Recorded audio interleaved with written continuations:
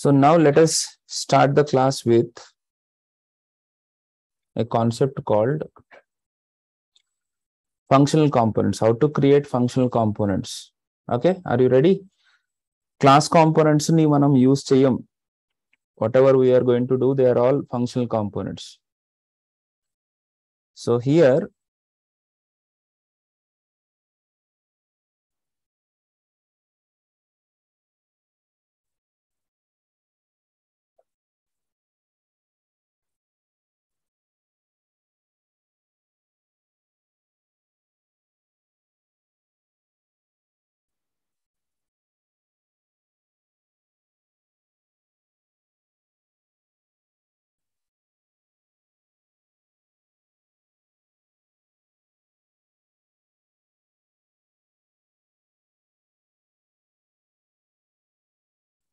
okay, let it take in the time aithe pattadule. Okay. Now to the React CDN. For the same application, I would like to create another.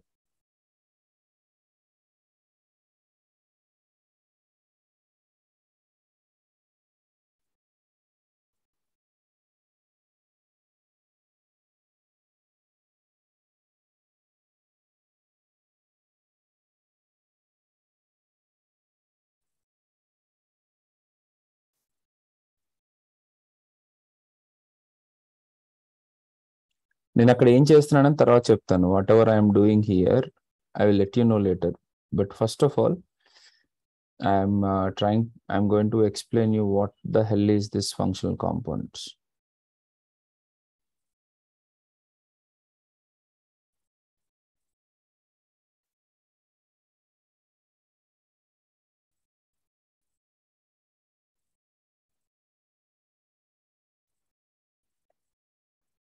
So if you observe, మనం ఒక component ని ఎట్లా create చేస్తాం? Class my component extends react dot component. అది mute చేసుకో. React dot component. So దీంట్లో constructor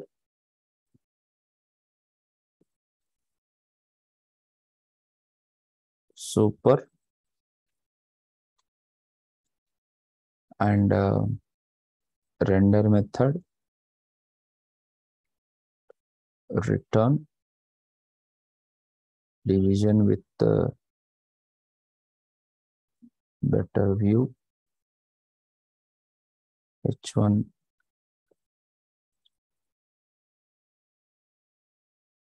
class based component. So ఇప్పుడు ఈ కాంపోనెంట్ ని తీసుకొచ్చి నేను యాజ్ అన్ ఎలిమెంట్ గా నేను ఇక్కడ వాడుకుంటున్నాను. My component.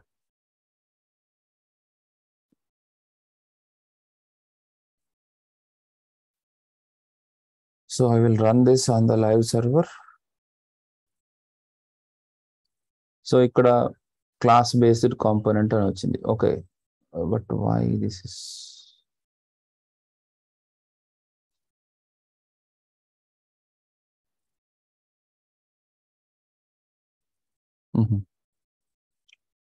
oh such a cute fellow. ఇక్కడ ఏం జరిగిందో చూడండి. గాడిది గుడ్డు. ఇక్కడ డైరెక్ట్ గా ఈ డివిజన్ దీంట్లో ఎగ్జిక్యూట్ అయిపోయింది. బాడీలో రాశాను మొత్తం ఈ కోడ్ అంతా. I'm suppose to right it in the script guys.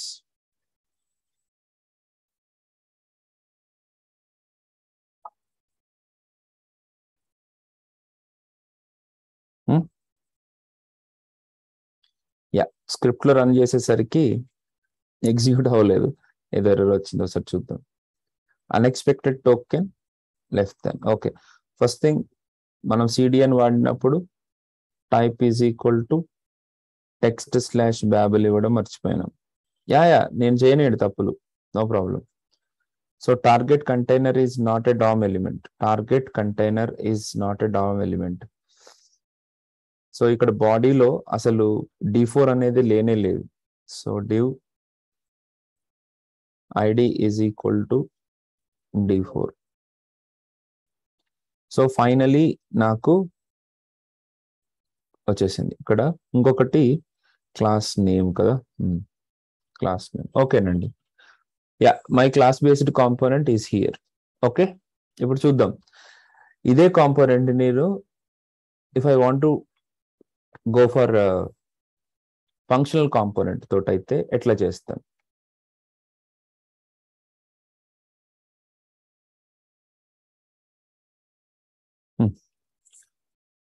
So ఒక ఫంక్షనల్ కాంపోనెంట్ క్రియేట్ చేసుకుంటున్నా. That will be created here like this. The name, the function same అక్కడ ఎట్లా, ఇది క్లాస్ బేస్డ్ కాంపోనెంట్ కాబట్టి this is started with class. ఇది functional component కాబట్టి this is started with function then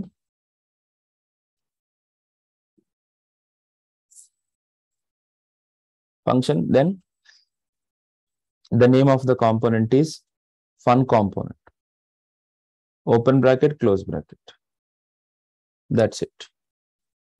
దీని లోపల మనం ఏదైతే ఇక్కడ రిటర్న్ లో రాస్తున్నామో సేమ్ అట్లాగే మన ఏ పర్టికులర్ JSX ఉంటే ఆ పర్టికులర్ JSX ని మనం ఇక్కడ రాసేసుకోవడం.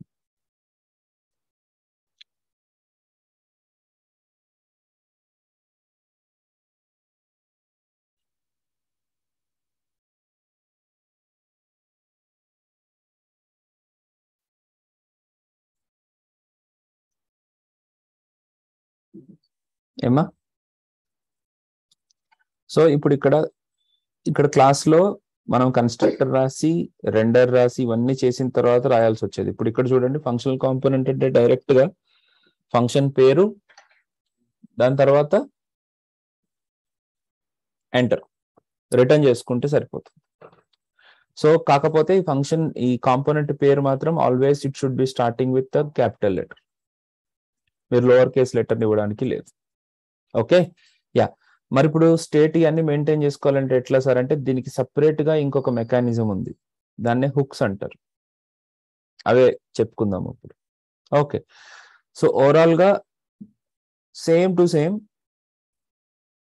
react.render, instead of my component I would like to use fun component which should be render inside d5 element. So ఇక్కడ పైన క్రియేట్ అయిన కాంపోనెంట్ ని నేను క్లాస్ బేస్డ్ కాంపోనెంట్ గా క్రియేట్ చేశాను, కింద క్రియేట్ చేసింది ఫంక్షనల్ బేస్డ్ కాంపోనెంట్ గా క్రియేట్ చేశాను. రెండిట్లో ఏమీ డిఫరెన్స్ లేదు. ఏం డిఫరెన్స్ ఉంది? The way you create the class is different. Hello, so the way you create the component is different.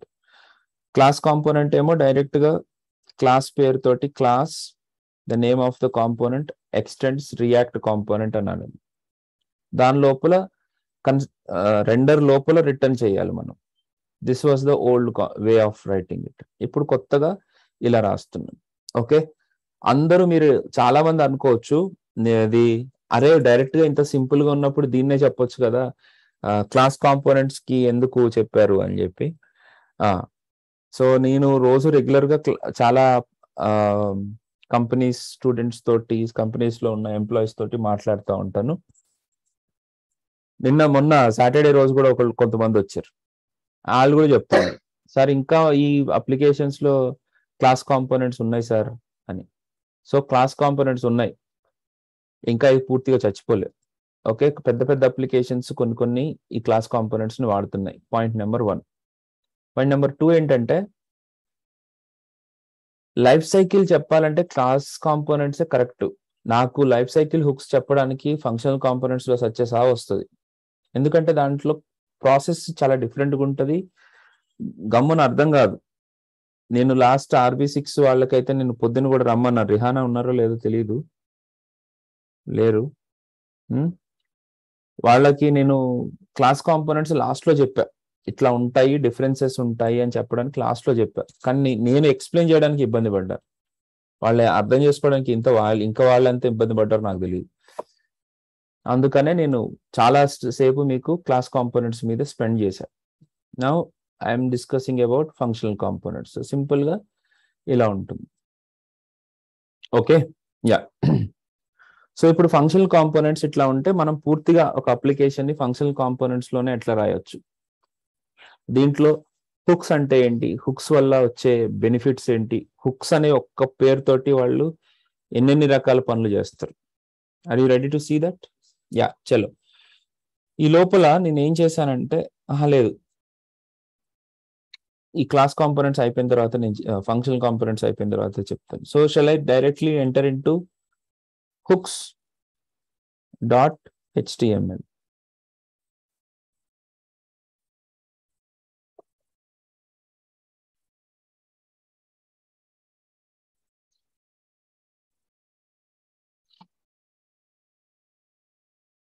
So ఇక్కడ నేను రెండు చేయట్లేదమ్మా.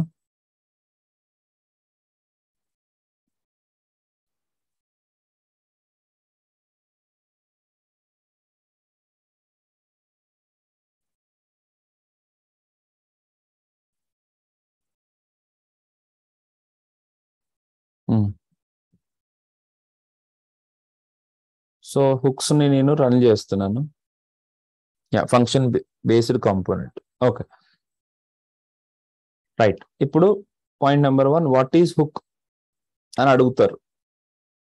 హుక్స్ తెలుసా అని అడుగుతారు. Question number 1. హుక్స్ కి మంచి మంచి డెఫినేషన్స్ ఉన్నాయి. ఏది ఎక్కడెక్కడ వాడతారు అనేది ఓవర్ ద పీరియడ్ మనం చెప్పుకుంటాం. కానీ ఈ రోజు నేను చెప్పబోయేది హుక్స్ అనేవి ఏంటి అని అంటే ఫంక్షన్స్. ఫస్ట్ ఏంటి హుక్స్, అంతే, అయిపోయింది. Okay, right.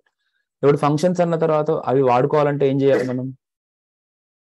ఫంక్షన్స్ ని వాడుకోవాలంటే మనం ఏం చేయాలి? ఫంక్షన్స్ ని కాల్ చేయాలి.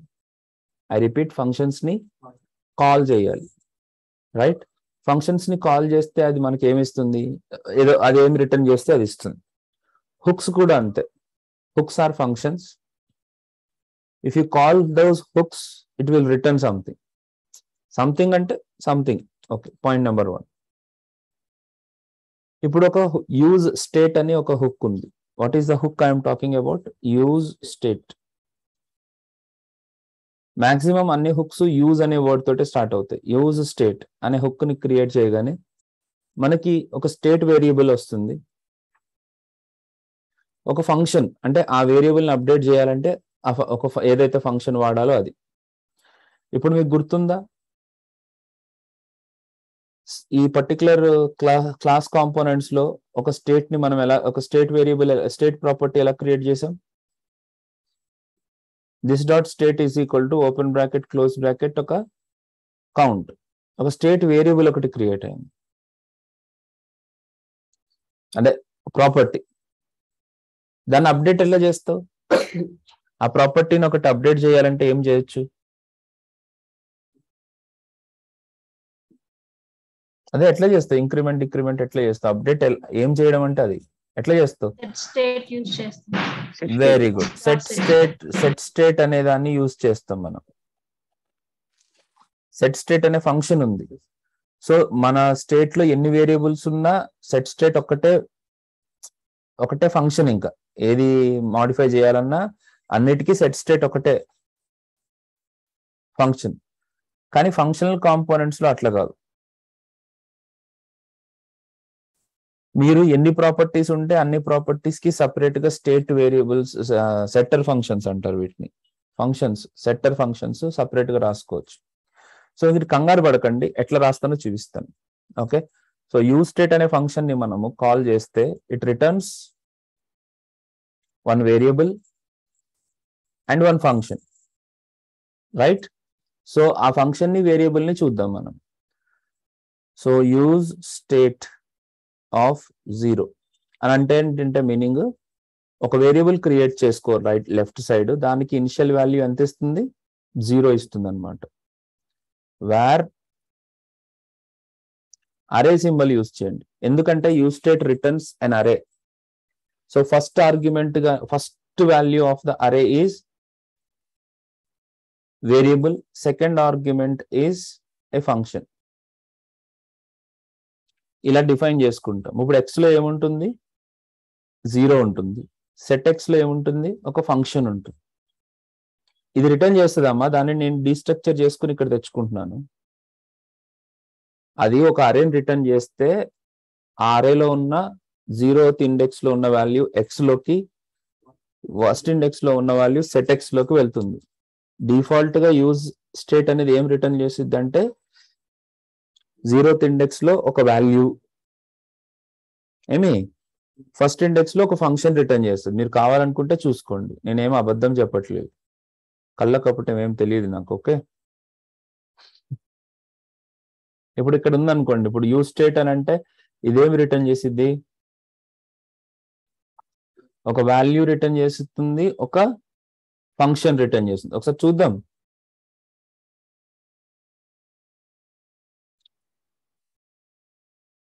మీరు ఎర్రర్ వచ్చినా కంగారు పడకుండా చూసుకోవాలి. ఓకే, ఇక్కడ ఏమంటుందంటే use state is not defined అని అంటుంది. అవును, యూజ్ స్టేట్ ని డైరెక్ట్ గా వాడడానికి లేదు, రియాక్ట్ డాట్ యూజ్ స్టేట్ అని వాడాలి. ఆల్రెడీ రియాక్ట్ ఆబ్జెక్ట్ మనకు ఉంది.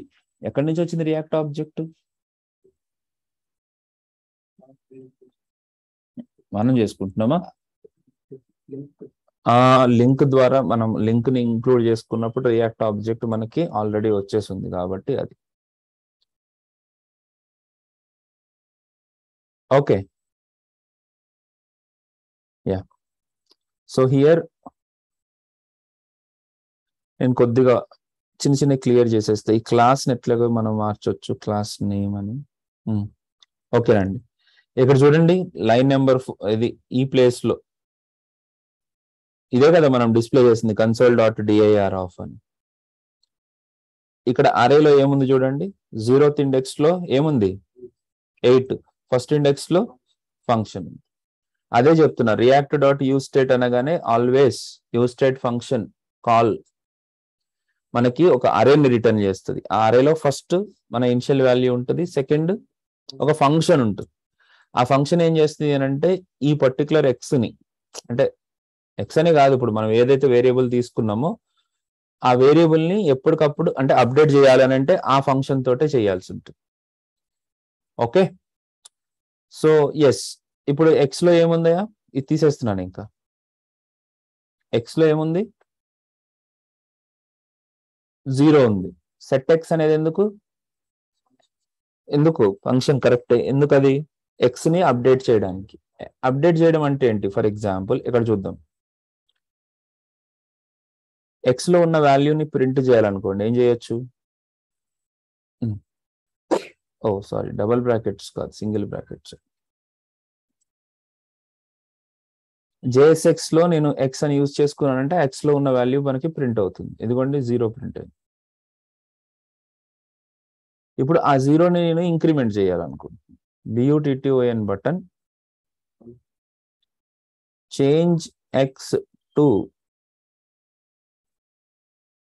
ఓకే, ఈ నెంబర్కి చేంజ్ అని చేయమని చెప్తున్నాను. ఇప్పుడు ఈ బటన్ క్లిక్ చేయగానే ఎక్స్ లో ఉన్న వాల్యూ చేంజ్ అవ్వాలి. సో ఇక్కడ క్లిక్ ఈవెంట్ రాసుకుంటాం.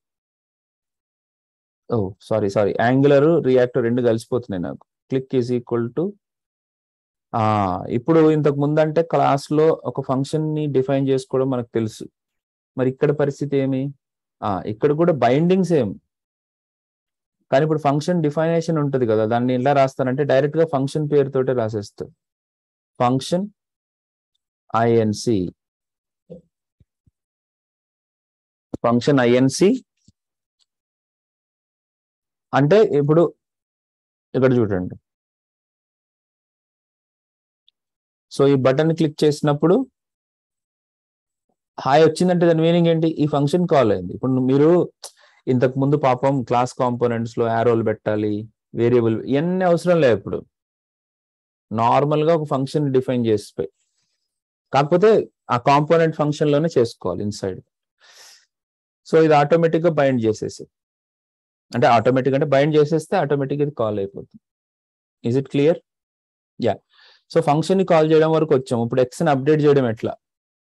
నేనేం చెప్పాను, ఎక్స్ లోకి ఏదైనా వాల్యూ పెట్టాలంటే సెట్ ఎక్స్ ఆఫ్, నేనేం పెడతాను అంటే ఏదో నెంబర్ పెట్టా. మోసం చేస్తున్నా నేను రియాక్ట్ కాంపోనెంట్ ని. ఎట్లా మోసం చేస్తున్నా, ఇది అప్డేట్ చేస్తానని చెప్తున్నాను కానీ వేరే అప్డేట్ చేస్తున్నా. చూసినావా? Very intelligent. ఎంత అప్డేట్ అయింది అంటే సెట్ ఎక్స్ లోకి ఏం పంపిస్తే అది ఎక్స్ లోకి అప్డేట్ అయింది. అండర్స్టూడ్? Okay, right. ఇప్పుడు నేను అల్టిమేట్ గా నేను ఏం చేయాలనుకుంటున్నాను అంటే ఇంక్రిమెంట్ చేయాలనుకుంటున్నాను.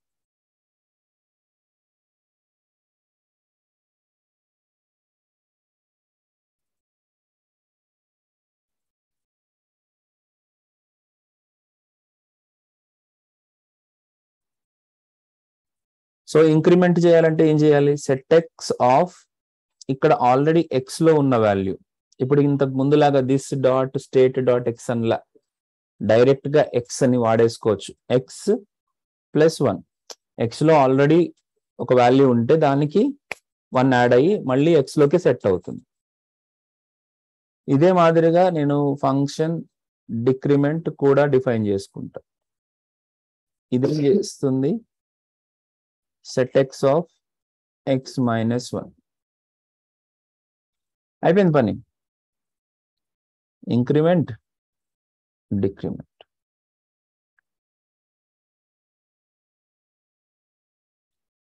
అండర్స్టూడ్? Increment decrement. ఇట్లా ఒక చిన్న కౌంటర్ ని క్రియేట్ చేసుకోవచ్చు. అండర్స్టూడ్? రైట్? ఓకే. ఇది హుక్స్ అంటే ఏం హుక్ ఇది? నేను ఇక్కడ హుక్స్ లో ఏం హుక్ గురించి చెప్పాను నేను? ఆ హుక్ పేరేంటి చూడండి. హుక్స్ లో useState అనే ఒక హుక్ గురించి చెప్పాను మీకు. ఓకే, నాకు ఒక ఆన్సర్ చెప్పండి మీరు. ఇప్పుడు నేను ఈ బటన్ ని క్లిక్ చేసిన వెంటనే ఆ ఫంక్షన్ కాల్ అవుతుంది. కాల్ అయిన తర్వాత ఎక్స్ లో ఉన్న వాల్యూ అప్డేట్ అవుతుంది. ఎక్స్ లో ఉన్న వాల్యూ అంటే ఎక్స్ వేరియబుల్లో ఉన్న వాల్యూ అప్డేట్ అవుతుంది. తర్వాత ఏం జరుగుతుంది?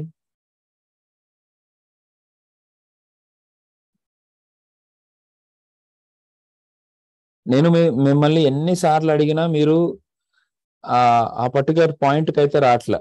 దాన్ని ఆ పర్టికులర్ వర్డ్ ని మాత్రం మీరు చెప్పట్లే.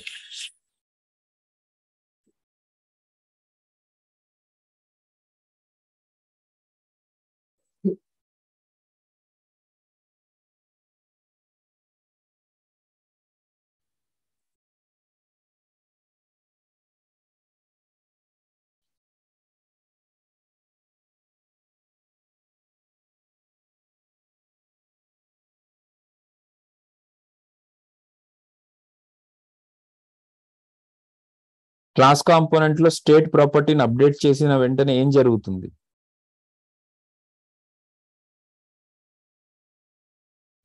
రెండర్ మెథడ్ కాల్ అవుతుంది. సూపర్ అండి, రెండర్ మెథడ్ కాల్ అవుతుంది.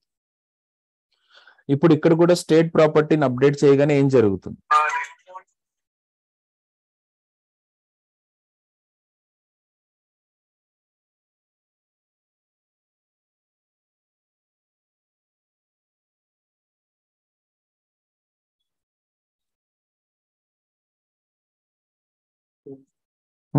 చెప్పు.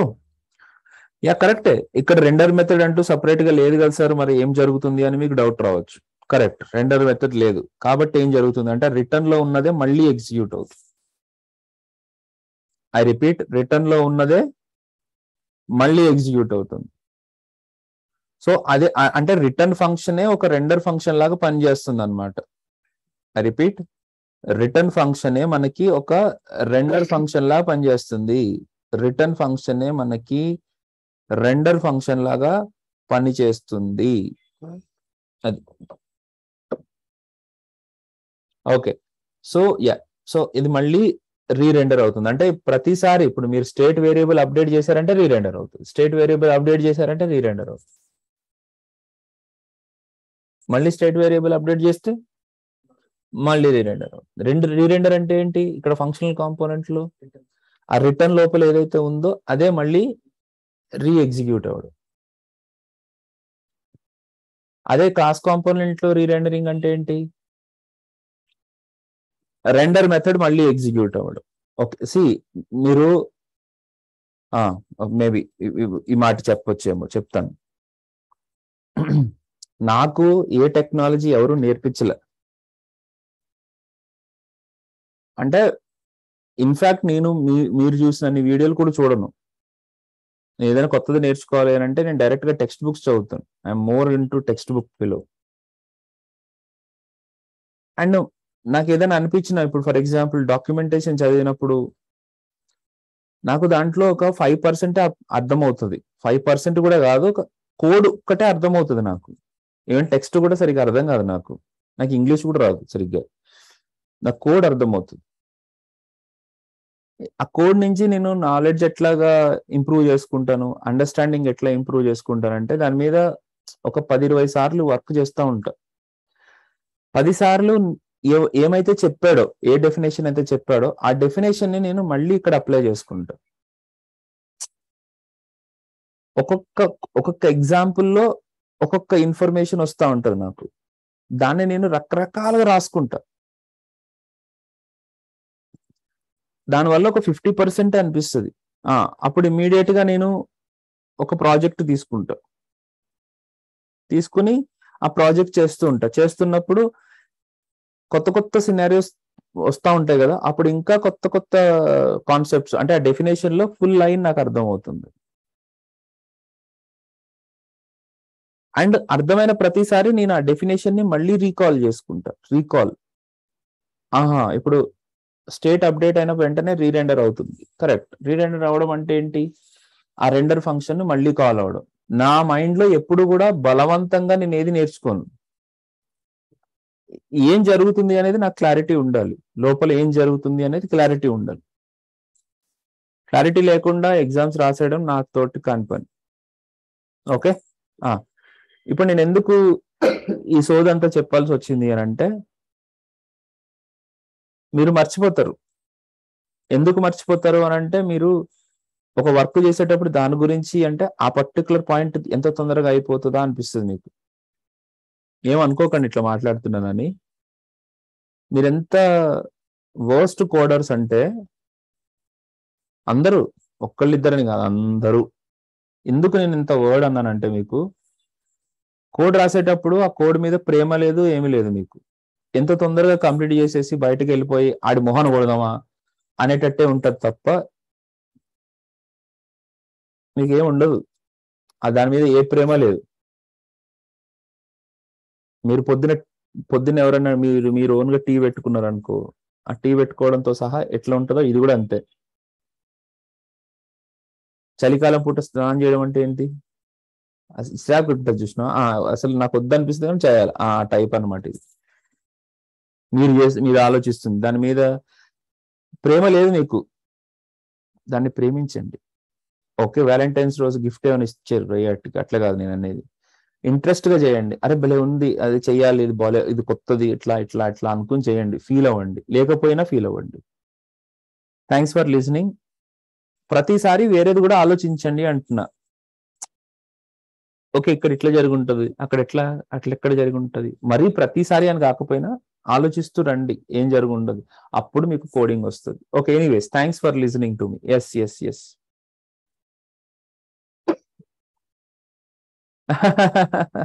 Answer with love. Thank you. Yes render method.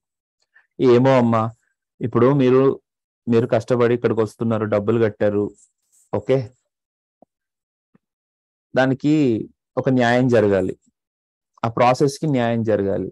ఆ ప్రాసెస్ లో మీ స్టూపిడిటీ వల్ల కూడా అన్యాయం జరగకూడదు. నేను అంతవరకు ఆలోచిస్తా. అంటే మీ స్టూపిడిటీ అని అంటే నా ఉద్దేశం ఏంటంటే, మీకు ఏదైనా చిన్న ఇబ్బందులు ఉన్నా, లేకపోతే అట్లా ఆలోచించుకోకపోయినా మీరు కరెక్ట్ అవ్వాల్సిందే. నా దగ్గర ఉన్న ఈ 3 నెలలు మీరు ఇట్లా ఉండాలంటే ఇట్లానే ఉండాలి. దాంతోటే మీరు కట్టిన దానికి కానీ, నేను చెప్తున్న దానికి కానీ, మీరు ఇచ్చిన టైంకి కానీ, నేను ఇస్తున్న టైంకి కానీ ఒక వాల్యూ ఉంటుంది. Okay, thank you for listening. ఎట్టి పరిస్థితుల్లో తగ్గేది లేదు. ల్యాప్ ఆన్ చేసుకోరా. అయ్యో సారీ. అది ఫైన్. లేకపోతే వెనక్కి వచ్చేసి ఇక్కడికి. ఫైన్, కూర్చో. నీ చూడుదా, ఒక్క నిమిషం కూర్చో. ప్రశాంత్, ఒక్క నిమిషం.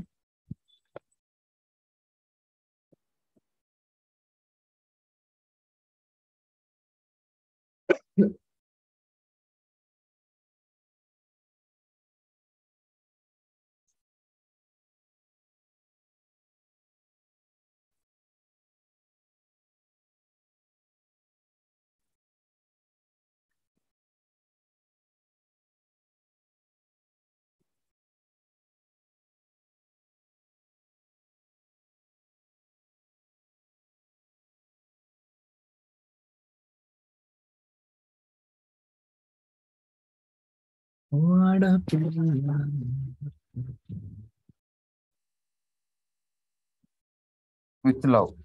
చలో చూద్దామా నెక్స్ట్. సో రెండేది అవుతుందని చెప్పాను కదా. సో ఒక స్టేట్ వేరియబుల్ ని క్లాస్ కాంపోనెంట్ లో అప్డేట్ చేసిన తర్వాత డైరెక్ట్ గా రెండర్కి వెళ్ళిపోతుందా, రెండర్ కంటే ముందు కూడా ఏమైనా జరుగుతుందా?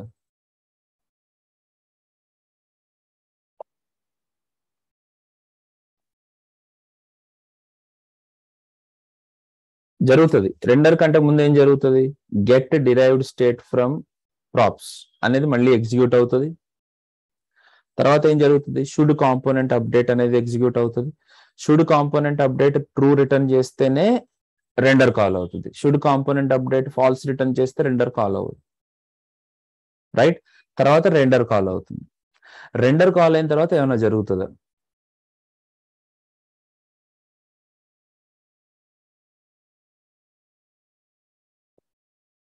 రెండర్ అయిపోయింది, ఎగ్జిక్యూట్ అయిపోయింది, తర్వాత ఏమన్నా అవుతుందా?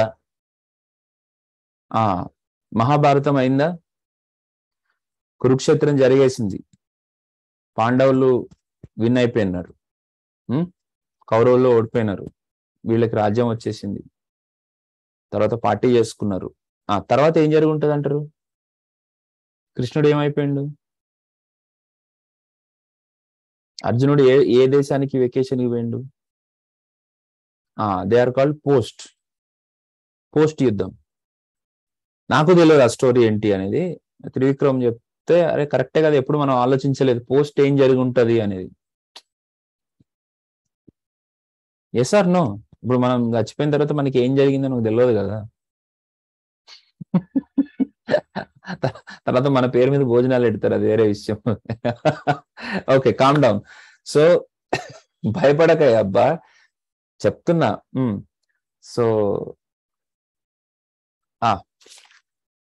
That is called as after render. After render ఏం జరుగుతుంది? కాంపోనెంట్ డిడ్ మౌంట్ అని ఒక ఫంక్షన్ ఉంటుంది, అది ఎగ్జిక్యూట్ అవుతుంది. ఓకే, ప్లేస్మెంట్ గైస్, మీకు గనక నేను చెప్పిన గుర్తు లేకపోతే ఇప్పుడు ఇందాక ఒక ఎగ్జాంపుల్ చెప్పిన చూసిన, అంతకంటే భయంకరమైన ఎగ్జాంపుల్ నా దగ్గర చాలా ఉన్నాయి. చేతులు కాళ్ళు కట్టేసి ఎగ్జాంపుల్స్ వినిపిస్తా. ఏం చెయ్యను, ఎగ్జాంపుల్స్ వినిపిస్తా. ఇంక సచ్చినట్టు గుర్తుంటాయి అవి. సో ఒక స్టేట్ అప్డేట్ అయినప్పుడు ఏం జరుగుతుంది అంటే ఏం చెప్పాలి మీరు? Component did update. డైరెక్ట్ అక్కడికి వెళ్ళిపోయిందా అది? ఇంకా మధ్యలో ఏం లేవా? Component did update డైరెక్టా? No sir, after rendering తర్వాత కాంపోనెంట్ అప్డేట్ డిడ్ అప్డేట్. అవును మహబూబ్, నువ్వు ఈరోజు రాలే, వర్షం పడుతుందా? లేదు సార్, మా టీంలో పాజిటివ్ వచ్చింది సార్, అందుకని. అవునా? Okay, take care. మంచి పని చేసినావు. సో ఆయన పాజిటివ్ వచ్చిందంట, ఈ క్వశ్చన్ నేను అడగకుండా ఉండాలి. ఓకే, సో మహబూబ్, రెండర్ కంటే ముందు కూడా ఇంకేమైనా జరుగుతుందా? స్టేట్ అప్డేట్ అవుతుంది. స్టేట్ అప్డేట్ అవడానికి రెండర్ జరగడానికి మధ్యలో ఏమైనా జరుగుతుందా?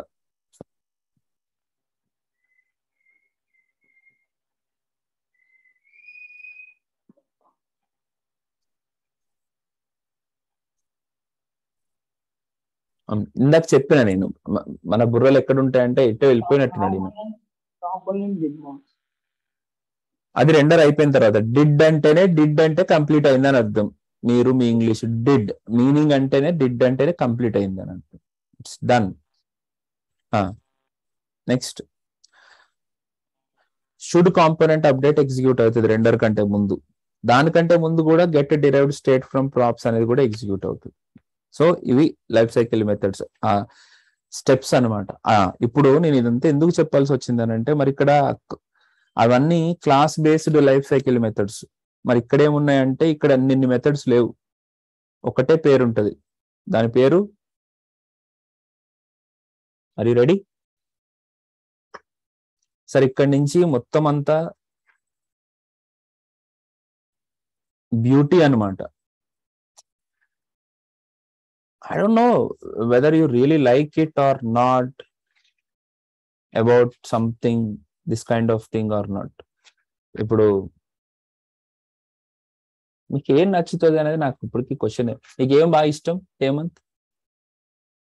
ఏదన్నా ఒకటి చెప్పు. ఇప్పుడు ఫర్ ఎగ్జాంపుల్ ఒక తినేదో, ఒక ఉండేదో, ఒక వాడేదో, ఒక చూసేదో, ఏదన్నా ఇట్లాంటివి ఉంటాయి కదా, దీంట్లో ఏది ఇష్టం?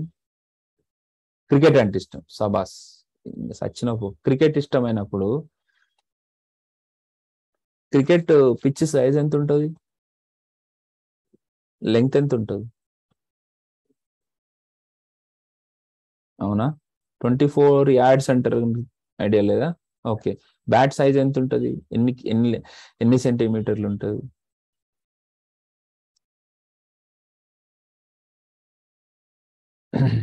ఓకే. ఓకే, 1 డేలో 50 hours ని కంప్లీట్ చేయడానికి ఎంత టైం ఇస్తారు? ఓకే, ఇంత డీటెయిలింగ్ లోకి వెళ్ళినప్పుడు ఇప్పుడు అది డీటెయిలింగ్ అని నాకు నచ్చాలి సార్. క్రికెట్ మ్యాచ్ చూడడం ఇష్టం అని అంటే సరిపోదు. క్రికెట్ మ్యాచ్ చూడడానికి, అప్లికేషన్ డెవలప్ చేయడానికి చాలా డిఫరెన్స్ ఉంది.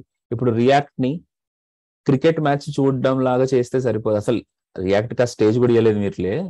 ఇప్పుడు నేనేం ఎక్స్పెక్ట్ చేసినానంటే ఎవరన్నా ఒక్కళ్ళన్నా నీకేం ఇష్టం అంటే నాకు రియాక్ట్ ఇష్టం అంటారేమో అనుకున్నా. అది కనీసం లిస్ట్ కూడా లేనట్టున్నదిలే, కానీ పర్లేదు. సో రియాక్ట్ ని అట్లా సింపుల్ గా ఇష్టపడిపోతే కుదరదు, దాన్ని ప్రేమించాలి. ఎట్లా ప్రేమించాలంటే you should know what happens. ఇప్పుడు ఇట్లా జరిగింది అనుకో, దాంట్లో ముందేం జరుగుతుంది, ఎంత ఏం జరుగుతుంది ఇప్పుడు చూడాలి. Are you ready to see that? Yeah. So ఇక్కడ మనకి ఒక స్టేట్ అప్డేట్ అవగానే యూజ్ ఎఫెక్ట్ అనే ఒక ఫంక్షన్ ఉంటుంది. ఇది కూడా ఒక హుక్. ఈ హుక్ ఆటోమేటిక్ గా కాల్ అయిపోతుంది. కాల్ అవడం కాదు, కాల్ అవడంతో పాటు దీని లోపల ఉన్న కాల్ బ్యాక్ ఫంక్షన్ కూడా కాల్ అవుతుంది. ఒకసారి చూద్దాం ఈ call back function. console.log of one component updated.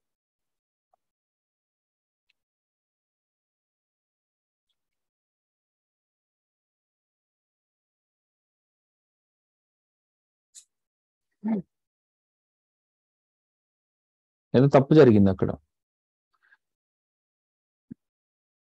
Use effect is not defined అని. లక్కీగా నేను తప్పులే చేస్తున్నా, మంచి జరుగుతుంది మీకు. ఇంతకు ముందు కూడా ఎర్రర్ వచ్చింది, దాన్ని ఎట్లా సాల్వ్ చేస్తున్నాను? యూజ్ ఎఫెక్ట్ అనేది డైరెక్ట్ ఉండదు కాబట్టి రియాక్ట్ డాట్ యూజ్ ఎఫెక్ట్ అన్నాను.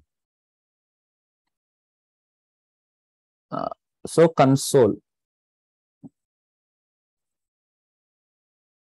console.log of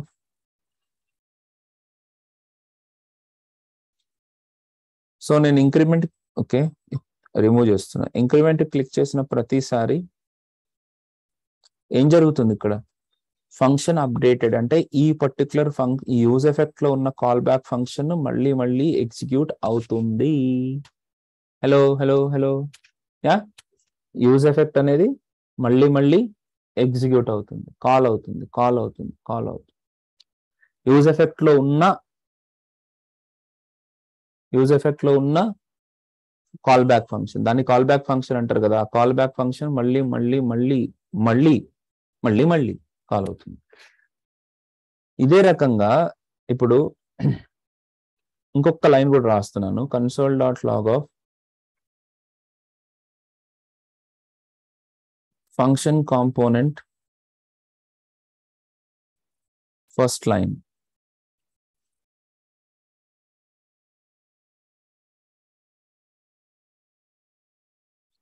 so function component first line execute అయిందంటే ఇప్పుడు as soon as you use this component here for the rendering, obvious గా ఈ ఫస్ట్ లైన్ అయితే ఎగ్జిక్యూట్ అవుతుంది. ఈ ఫస్ట్ లైన్ ఎగ్జిక్యూట్ అయిన తర్వాత స్టేట్ వేరియబుల్ డిక్లేర్ అవుతుంది. దీని తర్వాత ఈ ఫంక్షన్స్ అన్ని డిఫైన్ అయినాయి. సరే, ఇది తర్వాత ఇది జరుగుతుంది. ఇక్కడ వరకు ఓకే. కానీ ఎప్పుడైతే నేను ఇక్కడ ఇంక్రిమెంట్ చేసినానో ఇక్కడ ఫన్ కాంపోనెంట్ ఫస్ట్ లైన్ కూడా ఎగ్జిక్యూట్ అవుతుంది. అంటే మీనింగ్ ఏంటి? ఈ పార్ట్ ప్రతిసారి ఎగ్జిక్యూట్ అవుతుంది. మీ ఫంక్షన్ లో నాట్ ఓన్లీ రిటర్న్ లో ఉన్నదే మనకి ఎగ్జిక్యూట్ అవుతుందని కాదు, స్టార్టింగ్ నుంచి ఎండింగ్ వరకు మొత్తం అంతా ఎగ్జిక్యూట్ అవుతూనే ఉంటుంది. కానీ ఒక్కటి తప్ప, ఇది మీరు వినాలి. ఒకటని కాదు, 2-3 ఉన్నాయి అట్లాంటి. అవి తప్ప ఏంది సార్ అవి? ఈ స్టేట్ వేరియబుల్స్, యూజ్ స్టేట్ లో చేసిన వేరియబుల్స్ ఉన్నాయి కదా, ఇవి మళ్ళీ ఎగ్జిక్యూట్ అవ్వవు. ఆ ఎగ్జిక్యూట్ అయ్యి ఉండుంటే మళ్ళీ ఎక్స్ 0 నుంచి స్టార్ట్ అయ్యేది కదా. ఇది జాగ్రత్తగా అబ్జర్వ్ చేయాలి సార్. ఇప్పుడు నేను చెప్పిన వర్డ్ని మళ్ళీ 4 సార్లు వినండి. స్టేట్ అప్డేట్ అయిన ప్రతిసారి ఫంక్షన్ మొత్తం రీఎగ్జిక్యూట్ అవుతుంది, స్టేట్ వేరియబుల్స్ డిక్లరేషన్స్ తప్ప. దాంట్లో ఏ వాల్యూ అయితే ఉందో అదే వాల్యూ ఉంటుంది. ఐ రిపీట్, అదే వాల్యూ అంటే పాత వాల్యూ, అంటే ఇప్పుడు మీరు అప్డేట్ చేసిన వాల్యూ తోటే ఉంటుంది. ఓకే, సో మళ్ళీ 0 నుంచి స్టార్ట్ అవుతుంది. మళ్ళీ 0 నుంచి స్టార్ట్ చేస్తే నేను 10 సార్లు క్లిక్ చేసినా సరే అది ఎప్పుడు 0నే ఉంటుంది. రైట్.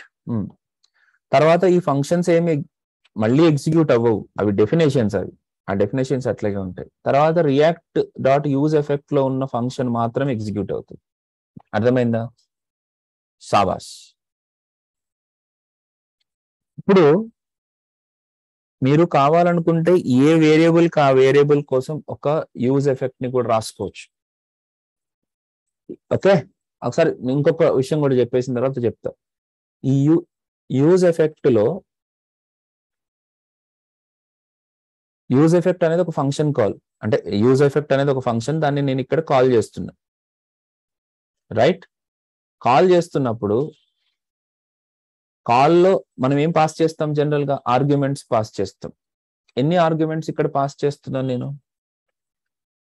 అసలు యూజ్ ఎఫెక్ట్ అనే ఫంక్షన్ కాల్ కి ఆర్గ్యుమెంట్ ఏమైనా పాస్ చేస్తున్నానా?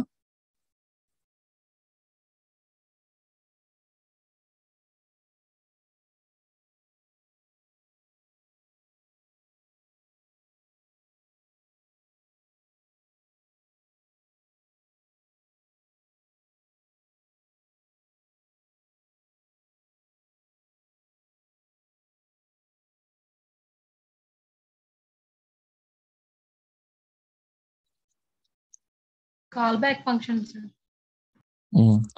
సో ఎన్ని ఆర్గ్యుమెంట్స్ పాస్ అవుతున్నాయి? ఒకటే ఆర్గ్యుమెంట్ పాస్ అవుతుంది కదా. కానీ వాస్తవానికి మనకి మోర్ దెన్ 1 ఆర్గ్యుమెంట్ ని పాస్ చేయొచ్చు, అంటే సెకండ్ ఆర్గ్యుమెంట్ ని కూడా పాస్ చేయొచ్చు. But that second argument will be ఎన్ అరే. నాకు తెలిసినంత వరకు అయితే సెకండ్ ఆర్గ్యుమెంటే, థర్డ్ ఉందో లేదో గుర్తులేదు నాకు. ఓకే, ఈ సెకండ్ ఆర్గ్యుమెంట్ లో అరేని పాస్ చేస్తున్నాం కదా, ఈ అరే ఏమంటారంటే డిపెండెన్సీ అరే అంటారు. What is that called? Dependency అరే. ఇక్కడ కనుక ఏమీ ఇవ్వలేదు అనుకోండి, ఈ ఫంక్షన్ ఇంకెప్పుడు కాల్ అయితేనే ఉంటుంది. అదే నేను ఇలా ఇచ్చాను అనుకోండి, react dot use effect of function console.log of use effect with నేను ఒక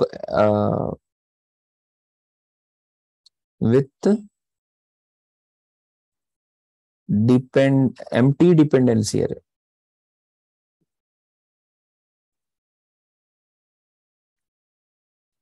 అలాగే దీన్ని కూడా కొద్దిగా మారుస్తున్నాను, use effect with no dependency అరే.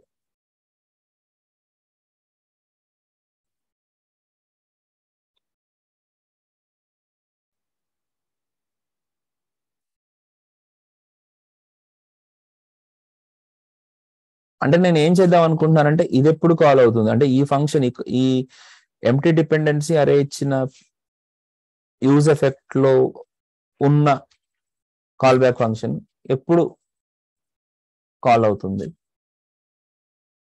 అసలు డిపెండెన్సీ అరే ఇవ్వని ఫంక్షన్ ఎప్పుడెప్పుడు కాల్ అవుతుంది. అండ్ ఇదైతే ప్రతిసారి అవుతుందని ఆల్రెడీ అర్థమైపోయింది మీకు, దీన్ని తీసేస్తున్నా. హలో, ఓకేనా?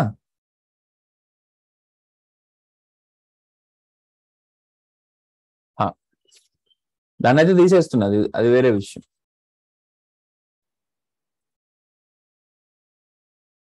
చూద్దాం.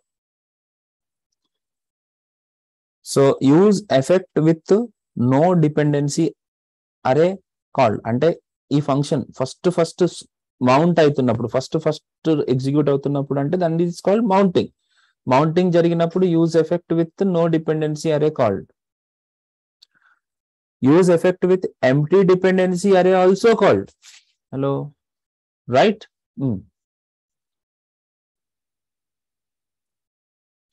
ఇప్పుడు నేను అప్డేట్ చేశాను అనుకోండి, అప్డేట్ చేసినప్పుడు ఏం జరిగింది చూడండి, only use effect with no dependency అరే కాల్ అయిందని చెప్తుంది తప్ప ఎంప్టీ డిపెండెన్సీ అరే కాల్ అయింది అని చెప్పట్లే. అంటే ఫస్ట్ టైం లోడ్ అయినప్పుడు మాత్రమే మీరు ఏదైనా ఒక ఫంక్షన్ ని కాల్ చేయాలనుకుంటే ఆ ఫంక్షన్ ని మీరు ఇక్కడ అంటే ఎంప్టీ డిపెండెన్సీ అరేలో పెట్టుకోండి. ఈ ఫంక్షన్ మాత్రం ఓన్లీ ఒక్కసారి కాల్ అవుతుంది.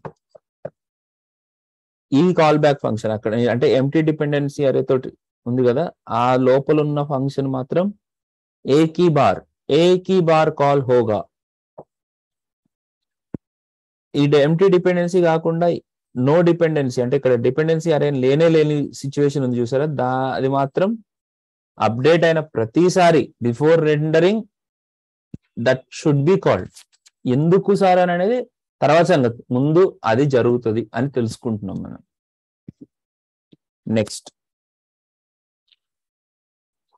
నెక్స్ట్ ఇమాజిన్ నా దగ్గర 2 వేరియబుల్స్ ఉన్నాయి. 2 వేరియబుల్స్ ని నేను సపరేట్ గా రాసుకుంటున్నాను.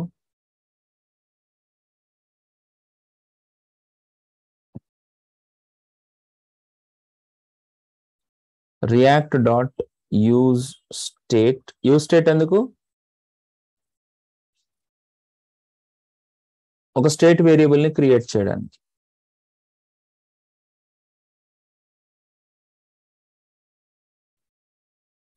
సో నేను 2 స్టేట్ వేరియబుల్స్ ని క్రియేట్ చేశాను. ఇప్పుడు రెండిటి కోసం నేను అప్డేట్ చేస్తాను.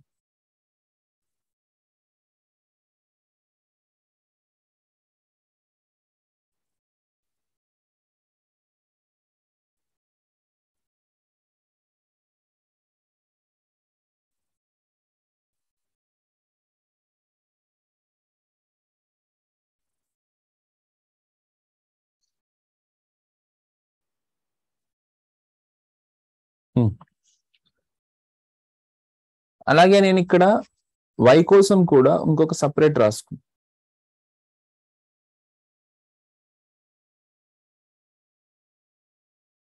దీనికి సంబంధించిన బటన్స్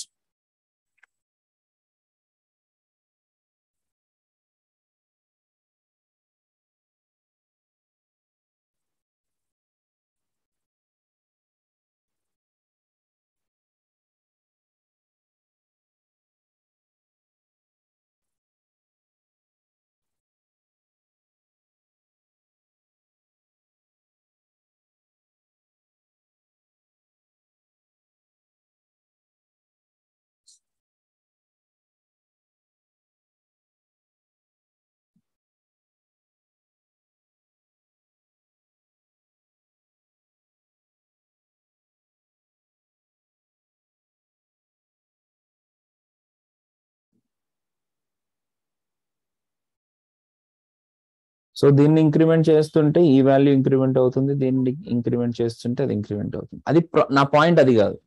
ఇక్కడ నేను చెప్పాలనుకున్న పాయింట్ ఏంటంటే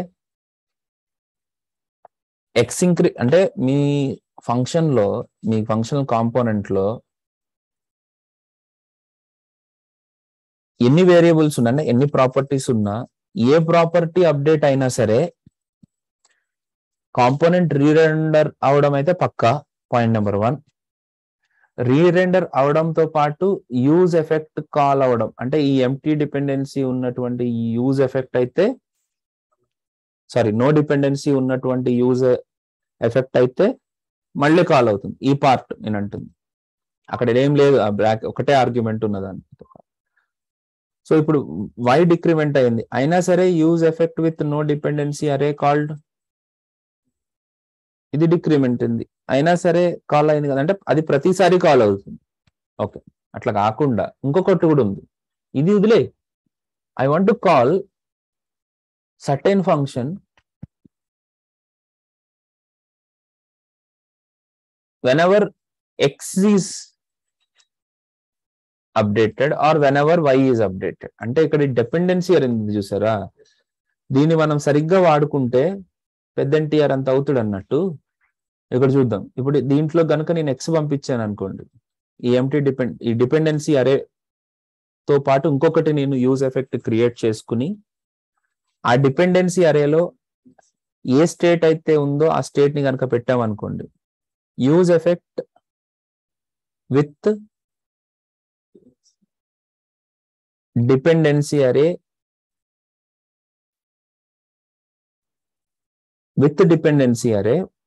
విత్ ఎక్స్ డిపెండెన్సీ అరే అట్లా అనుకుందాం. ఆ సెంటెన్స్ తప్పే అంటే రెడీగా లేదు, కరెక్ట్ గా లేదు, కానీ అంటే ఇది ఎప్పుడు కాల్ అవుతుంది అనమాట, ఓన్లీ ఎక్స్ అప్డేట్ అయినప్పుడే కాల్ అవుతుంది.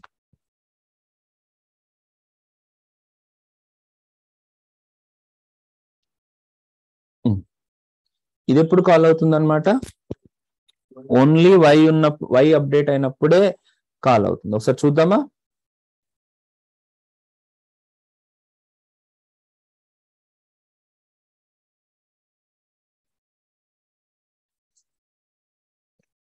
దీని మీనింగ్ ఏంటి, నో డిపెండెన్సీ అరే కాల్డ్ అనేది జరిగింది కదా. ఫస్ట్ అయితే అది ఎట్లాగా కాల్ అవ్వాలి, యూజ్ ఎఫెక్ట్ విత్ ఎక్స్ అనేది కాల్. ఇప్పుడు చూడు,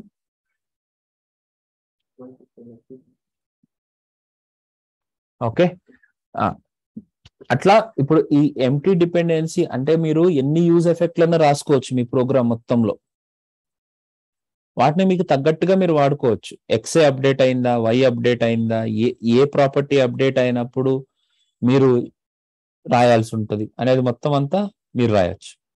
ఓకే, ఇవన్నీ ఐ డోంట్ నో, మీరేమో మీరు పని స్టార్ట్ చేస్తారు కానీ దాని మీద మీకు కంప్లీట్ రెస్పాన్సిబిలిటీ ఉండదబ్బా. సీరియస్లీ, ఈ మన రోడ్లు వేసేటోళ్ళ సంగతి లాగా ఉంటుంది మీ తోటి. రోడ్లు వేసేస్తారు, వేసేసిన తర్వాత పక్కన గుంతలు తవ్వుతారు చూసారా, అటు పూడ్చారు. సీరియస్లీ, ఇప్పుడు రోడ్ వేసారు, అది వేసే ముందు ఒక పక్కన ఒక గుంత తవ్వారు, అది పూడ్చలే, దాంట్లో ఒక ఆటో వెళ్ళిపోయింది.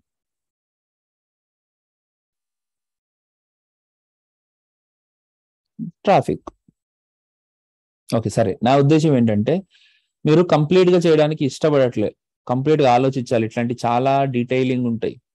ఇప్పుడు నెక్స్ట్ నేను కొన్ని చెప్పాలి, కొన్ని ప్రాజెక్టులు చేపించాలనుకో, రియాక్ట్ రౌటింగ్ చెప్పాలి, ప్రాజెక్ట్ చేపించాలి, తర్వాత మీకు కొత్త కొత్త కాన్సెప్ట్స్ చెప్పాలి. అవన్నీ చెప్పాలంటే వితౌట్ దీస్ థింగ్స్ పాసిబిలిటీ లేదు. అంత డీటెయిల్డ్ గా నేర్చుకోవాలి మీరు, రైట్? అండ్ మోర్ ఓవర్ ఇదైతే రాకెట్ సైన్స్ కాదు, దీంట్లో పెద్ద లాజిక్ ఏం లేదు. అరేస్ లో కష్టపడ్డంత లాజికల్ గా కష్టపడాల్సింది ఏం లేదు ఇక్కడ. కాకపోతే చాలా థింగ్స్ ఉన్నాయి అక్కడ. అది ఇక్కడ ఇలా చేసినప్పుడు ఏమవుతుంది, అలా చేసినప్పుడు ఏమవుతుంది అనేది తెలియాలి. Now come back to the point. The point is, మనకి మల్టిపుల్ వేరియబుల్స్ ఉంటే వాటిని కలపొచ్చు కూడా. అంటే మీరు ఇట్లా కూడా రాసుకోవచ్చు. సపోజ్ మనకి 3 వేరియబుల్స్ ఉన్నాయి, 3 స్టేట్ వేరియబుల్స్ ఉన్నాయి అనుకో.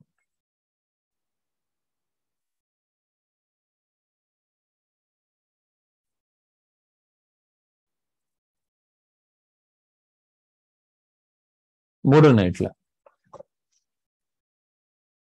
3 ఉంటే YZ లో చేంజెస్ జరిగినప్పుడు దీన్ని కాల్ చేసుకోండి. అంటే ఇప్పుడు ఇది ఎప్పుడు చేస్తుంది అంటే Y కానీ Z కానీ ఈ రెండిట్లో ఏదైనా అప్డేట్ అయినప్పుడు మాత్రమే ఇది కాల్ అవుతుంది, అప్పుడు X కాల్ అవుతుంది. అంటే you can club more than 1 properties, అది కూడా చేయొచ్చు. Have you got it, right? So ఇవి బేసిక్ గా మీకు, అంటే నేను చెప్పాలనుకున్న ఒక 2 హుక్స్, ఓన్లీ 2 హుక్స్ మాత్రమే చూపించాను. ఒకటి useEffect, ఇంకొకటి useState. స్టేట్ తోటి మీరు క్రియేట్ చేయగలుగుతున్నారు, ఇక్కడ ఇలా చేయగలుగుతున్నారు. Okay, next. సో ఇంకా 6 హుక్స్ ఉన్నాయి నేను నేర్పించాల్సినవి. నేను చెప్పే కాకుండా ఇంకొక 6 హుక్స్ ఉంటాయి, అవి వాడం మనం, బట్ ఉన్నాయి, ఉండడానికైతే ఉన్నాయి. ఓకే, సో ఒకసారి చూద్దాం, మనము నెక్స్ట్ లెవెల్కి వెళ్ళినప్పుడు వాటిని కూడా చూద్దాం. రైట్, రీఫ్యాక్టరింగ్ తెలియకుండా నేను మిగతా హుక్స్ ని చెప్పినా వేస్ట్ అవుతుంది అనమాట. Okay, so hooks based to do list .html నేను టు డూ లిస్ట్ చేస్తున్నానమ్మా ఇప్పుడు.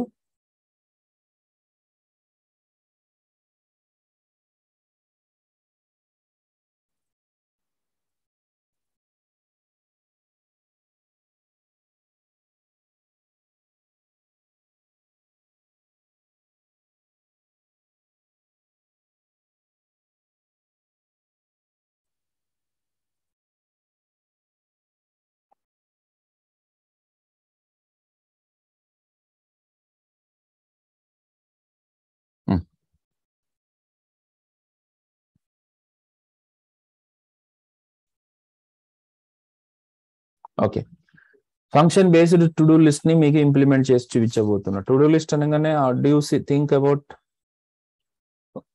మనం ఒక సెట్ ఆఫ్ టాస్క్స్ తీసుకుంటాం, టాస్క్స్ ని డిస్ప్లే చేస్తాం. ఫస్ట్ స్టెప్ అదే కదా.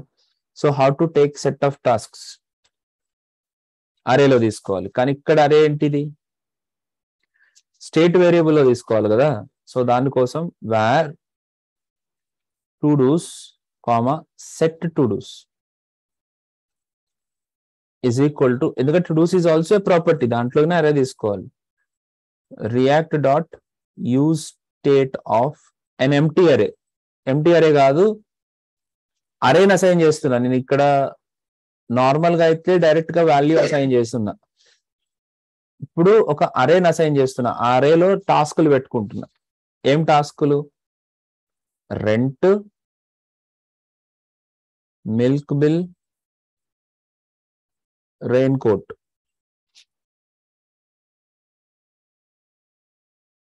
ఈ 3 టాస్క్లని, అంటే ఇప్పుడు టు డూస్ లో ఏమున్నట్టు, ఒక అరే ఉంది, ఆ అరేలో 3 టాస్క్లు ఉన్నాయి. సో ఆ 3 టాస్క్లని నేను ఇక్కడ డిస్ప్లే చేయాలంటే రిటర్న్ లో ఉన్న డివిజన్ లోకి పోయి ఒక్కొక్క టాస్క్ ని ఒక్కొక్క LI కింద డిస్ప్లే చేయాలనుకుంటున్నా. So to dos dot map of, ఇక్కడ మీ ఇష్టం, మీరు ఏ ఫంక్షన్ అన్నా రాసుకోండి, but here I'm using arrow function. Map of t, i, ఒక్కొక్క దానికి రిటర్న్ LI. సార్ నేను ఆల్రెడీ మనం డిస్కస్ చేసినాం, 2 వారాలు దీని గురించి మాట్లాడినా నేను. మ్యాప్ అర్థం అవ్వాలని చాలా టైం స్పెండ్ చేసిన మీకు. ఓకే, LI ఆఫ్ అని చెప్పి t. అయ్యో return LI, correct, to dos.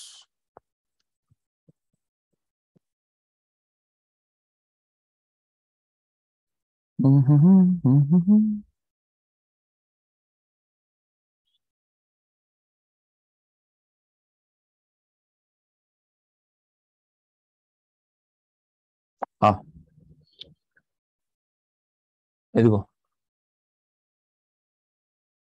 లేదు నేను ఎగ్జిక్యూట్ చేయడం తప్పు చేశాను. అంటే తప్పు కాదు, అది అప్డేట్ అవ్వలే నేను చూసేటప్పటికి.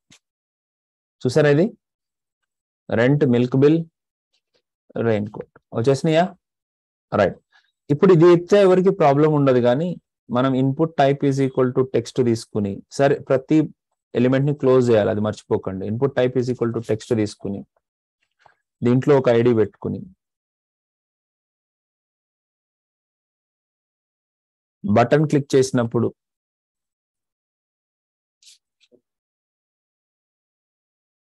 సో ఇక్కడ క్లిక్ చేసినప్పుడు నేను ఒక ఫంక్షన్ కాల్ చేసుకుంటా. Okay, on click is equal to అట్లా, ఇక్కడ దిశలు లేవు, ఏం లేవు, ఇక యాడ్ టాస్క్ ని కాల్ చేస్తాను. So here I go function add task of.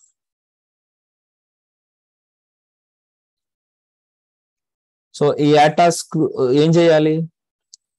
నేను టు డూస్ ని అప్డేట్ చేస్తే చాలు, ఎందుకంటే ఇది కూడా ఎట్లాగో స్టేట్ వేరియబులే కాబట్టి టు డూస్ లోపలికి నేను కొత్త వాల్యూని పంపించినానంటే ఆటోమేటిక్ గా రీరెండర్ అవుతుంది కాబట్టి మళ్ళీ నాకు వచ్చేస్తుంది. మళ్ళీ అంటే కొత్త లేటెస్ట్ అరే, మళ్ళీ లేటెస్ట్ అరేకి అన్ని లిస్ట్ ఐటమ్స్ క్రియేట్ అవుతూ ఉంటాయి. కానీ దీంట్లో ఎట్లా యాడ్ చేస్తాం? పుష్ చేయడానికి లేదు, అది సెట్ తోటే చేయాలి. దాంట్లోకి మీరు ఏదైనా పంపించాలన్నా సెట్ టు డూస్ లోనే చేయాల్సి వస్తుంది. సెట్ టు డూస్ లోకి ఏది పంపిస్తే అదే టు డూస్ కి అప్డేట్ అవుతుంది. సో టు డూస్ కి నేను కొత్త అరేని ఇవ్వాలి అని అంటే I have to use the destructuring. Already ఉన్న టాస్క్స్ ని అలాగే ఉంచేసి, టు డూస్ ని అలాగే ఉంచేసి కొత్త టాస్క్, కొత్తది ఏది ఉంది? Document dot get element. Okay, ఇక్కడ రాయకుండా బయట రాద్దామా? Wear new task is equal to document document dot get element by id of d1 dot value. So ఆ న్యూ టాస్క్ ని ఇక్కడ పంపించేయండి.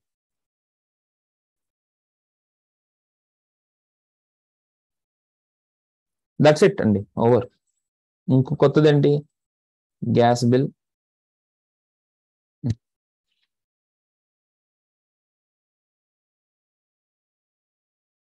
అండర్స్టూడ్? ఏమా ఐడియా D1 ఇది వచ్చిన కదా ఇన్పుట్ టెక్స్ట్ బాక్స్ లో ఉన్నదానికే కదా నేను తెచ్చుకోవాల్సింది, అంటే అది ఇన్పుట్ లోనే ఇచ్చినట్టు కదా. సో ఈ రకంగా మీరు ఒక ఇన్పుట్ బాక్స్ లో ఎంటర్ చేసిన డేటాను మనం తెచ్చుకుని డిస్ప్లే చేయొచ్చు. సో ఈ రోజు మీరు చేయాల్సింది ఏం లేదు, ఈ రోజు రేపు ఇప్పటి వరకు చెప్పిన ఫంక్షనల్ కాంపోనెంట్స్ నే మనం వాడుకోవాలి. ఓకే, ఈ లోపల ఒక చిన్న కమాండ్ చెప్తా, ఆ కమాండ్ ని ఎగ్జిక్యూట్ చేయండి మీరు మీ కంప్యూటర్లో. ద కమాండ్ ఈస్, నేను ఇక్కడ రాస్తున్న అందరికీ,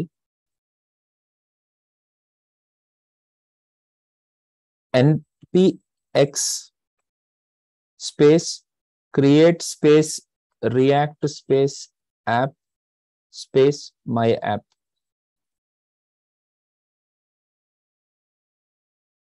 npx అంటే మీ కంప్యూటర్ లో ఒక కొత్త రియాక్ట్ యాప్ ఒక క్రియేట్ చేయండి. సో దాట్ అదేంటంటే మనము ఈ సిడిఎన్స్ వాడి ఇవన్నీ చేయాల్సిన పని లేదు, అది మొత్తం ఫుల్ ఫ్లెడ్జ్డ్ యాప్ ని మనకు తయారు చేసి ఇస్తుంది.